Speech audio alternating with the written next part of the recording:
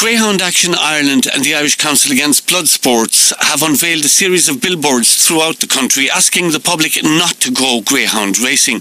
The billboards are the latest step in the campaign to end greyhound racing, an activity which they say is responsible for the deaths of thousands of healthy greyhounds every year. To tell us more about that, I'm joined by Nuala Donlon of Greyhound Action Ireland. Good morning, Nuala.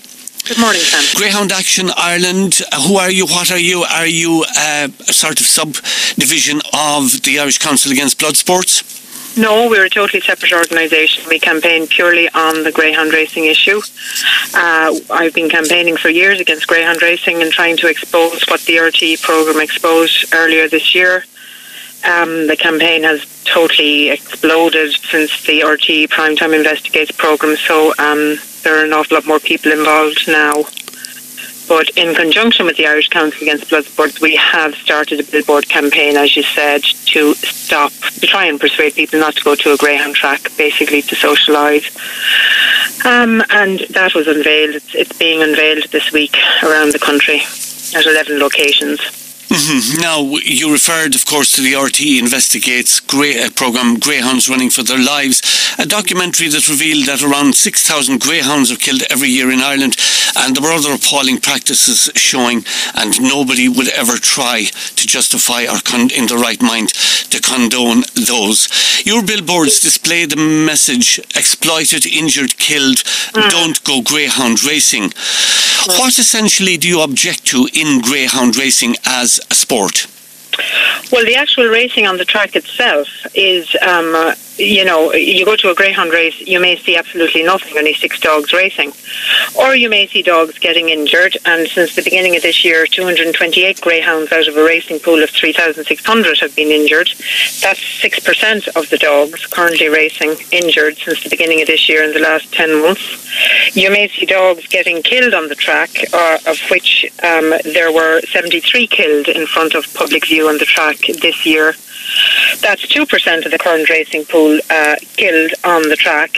Now, you may see that or you may not see that. I mean, I was at the Derby final there a few weeks ago and I didn't see anything like that. But as you said, the real abuses go on behind the scenes. Okay, let me just tell listeners first that those figures that you've just quoted, by the way, was a response to a Dáil question this month from Maureen O'Sullivan, TD. The Minister for Agriculture, Michael Creed, revealed those figures. 228 greyhounds suffered injuries, 73 killed at tracks, and bringing it to a total of 1,787, the number of greyhounds injured, and 579, the number killed at tracks around Ireland in the past 5 years alone. Yes. The fact that you attended the Irish Derby, I watched it myself. Kildare dogs were prominent in it, and certainly it's full of excitement. It's a wonderful spectacle on the evening.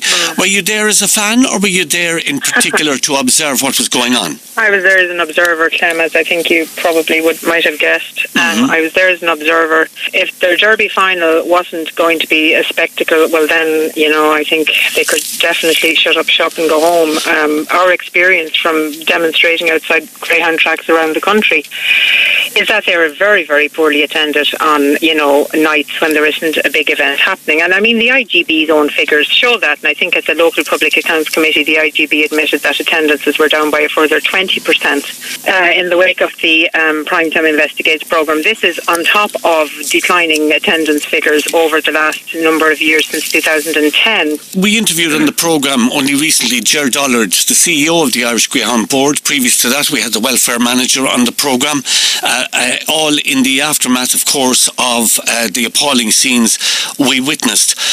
But in fairness to the greyhound industry, what is your response to those who would say what was revealed in that programme by RT Investigates is reflective of a minority within the industry, and that the whole sport should not be tarnished with the same brush? But it's not a minority, Clem. I mean, this is part and parcel of greyhound racing, the overbreeding of dogs to get the dogs that you actually will be able to race. I mean, it's part of the model, the overbreeding model, and the previous CEO of the IGB has admitted that publicly. Pascal Taggart, that they have to overbreed dogs to get what they want. And he, in fact, said he had no problem with that. Yeah. How are you regarding the assurances offered by the IGB since, in particular by CEO Ger Dollard, that they have taken a big range of measures since to respond to the incidents and the concerns that were raised on that programme, that the industry is dealing with it, it is reconstituting, it is taking a whole raft of measures from adopting greyhounds to allocating some of its funds to the welfare of retired greyhounds and so on and so forth? So they were set up in 1958 and 61 years later they suddenly discovered the concept of welfare and the need to actually be responsible for the dogs they're breeding.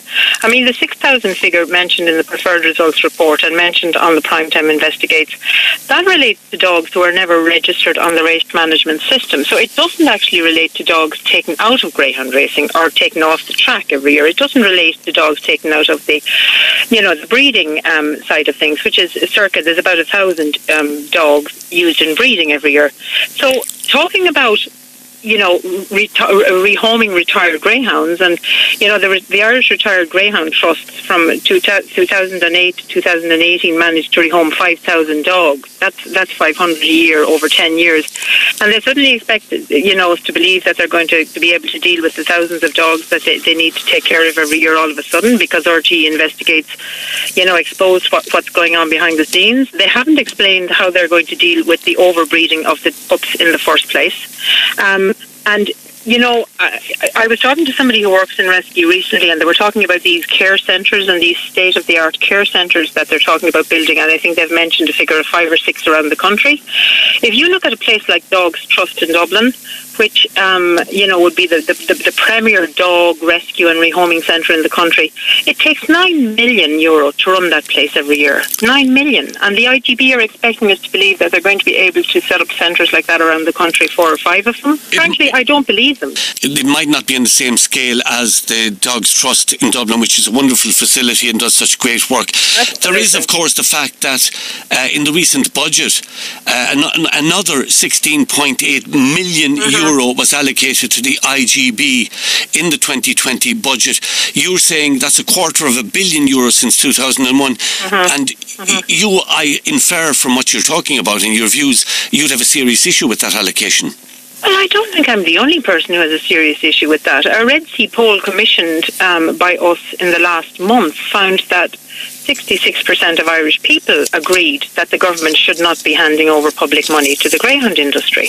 I mean, you look around you and you see children eating their breakfast off the street in Dublin, and you see people waiting 2 and 3 years to see a consultant. And you see this amount of money. And let's not forget now that the Horse and Greyhound Fund was set up by Charlie McCreevy in 2001 when he was Minister for Finance. He was a greyhound owner. His colleague in the Department of Agriculture, Joe Walsh, was deeply connected to the horse industry. And in fact, when he stopped being Minister, went on to become head of Horse Sport Ireland. So this is the old boys network at its very best, and it has continued to function perfectly in Dáil Éireann. And I think really now it's time that Irish people said, hold on a second here, what's happening to public money? Why is this industry, which is completely unviable, leave aside the animal cruelty issues for a second, this industry is receiving almost half of its funding from the state purse. Without it, it would be gone to the wall years ago. There is no other industry in this country that would be continue to be funded by government just to keep it going when it's not viable. Is the way forward, though, to ban the industry rather than to deal with the issues that are raised that any right-thinking person would say is not acceptable? Politically, I don't think the will is there to ban greyhound racing, but I do think that in response to public pressure, I think there is certainly the impetus there to stop funding greyhound racing, and I think that in itself would be enough to stop greyhound racing. And not at all been flippant here, because you mentioned horse racing. Would you also be in favour of banning horse racing? Well, a lot of politicians in Donlon in a debate that went on earlier this year, and I know Claire Daly made some incredibly good points when she talked about the public funding of horse racing.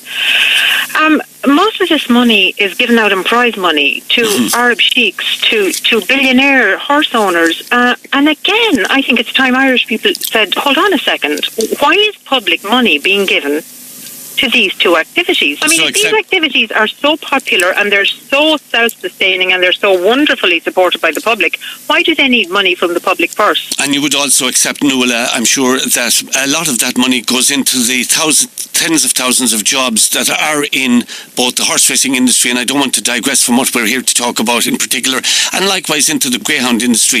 It sustains I think, as jobs. Claire Daly pointed out in her contribution to the Dáil, very many people working at the bottom rung in the horse racing industry are on the minimum wage. So I don't think a lot of that money is going to improve the conditions for ordinary workers in the horse racing industry. And our message would be to people who are thinking of organising a social night out at a track, go somewhere else. Go somewhere else where your money isn't paying for the abuse and killing of dogs.